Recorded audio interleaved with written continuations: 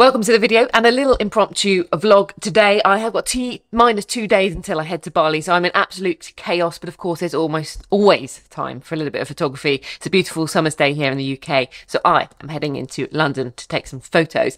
And on the back of me unboxing my brand new DJI Action 4 cam the other day, which you can check out up here in a video, I wanted to take it out and do a little POV style video. I've never done one of these before, so I hope you enjoy it and I hope I get it right so that you can actually see what's going on. I just wanted to share some of the kind of behind the scenes and the framing of some of my street style shots, so that is coming up next. But I just wanted to share a little nugget, a gem of information about action cam and mounts, because if you saw the video, you'll know I'm absolutely blown away with these awesome magnetic mounts that DJI have come up with for their action cams. I'm a GoPro user historically, so I'm used to all that annoying thumb screw action.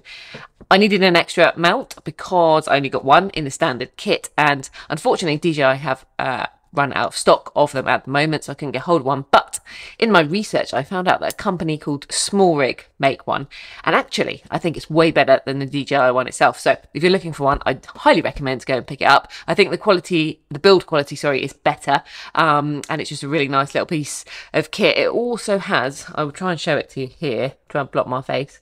It also has these little feet that pop out, so then it turns it into almost like the GoPro style, so it's quite a versatile. But you can also flatten them out and it screws straight into like a tripod mount or whatever it is, so it's really, really versatile.